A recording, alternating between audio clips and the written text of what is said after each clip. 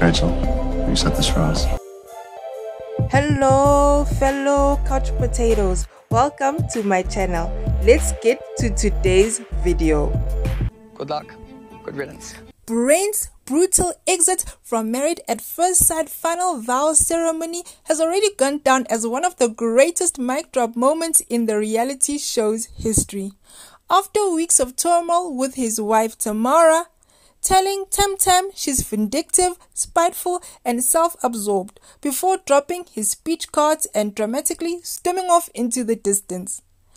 Tamara, you became vindictive, spiteful and self-absorbed. So on that note, good luck, good riddance. While it may look like his frustrations were channeled organically in the moment as Tamara stood rolling her eyes at his speech, Brent has now revealed he pre-planned the entire delivery, right down to dropping the cue cards at the end and leaving Tamara stunned and alone. Speaking to Michael and Josh Moss on the Handbags podcast, Brent said, Okay, I'll be honest, I planned the dropping cards, yes.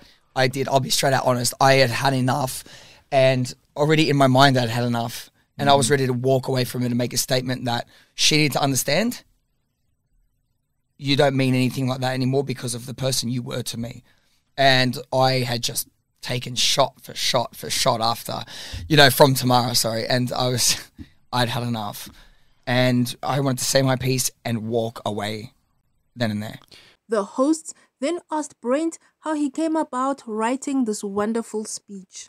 It took me a week to write that speech, and I'll tell you why is because I was angry, and I tend to say, things when I'm angry, and I didn't want to disrespect her in a sense, but I wanted to say things stern so she fully understood. I had to say the things I had to say. So I wanted to, as Michael said, I wanted to articulate those words. Viewers rejoiced when Brent said his piece during the final vow ceremony, with many applauding him for finally telling it how it was. I will play my version of Brent's brutal exit, him telling Tamara those final vows. You became vindictive, spiteful and self-absorbed. You're tacky and I hate you. I was made to feel like a fool, chasing you around for the smallest amount of decency and respect that anyone in the world should show another human. Wow. The refusal to give in or let go, and eventually the inability to be kind destroyed us. Oh my God, oh my God, oh my God, oh my God. I've seen the real you. The one who doesn't respect me or anyone around her. You don't have any real loyalty to anyone, and I realize you lack all the qualities I'm looking for in a partner. You are not God's gift to humanity, so stop looking down on everyone. So on that note, good luck, good riddance. Fun! But when will I see you again? Oh, never! Thank you.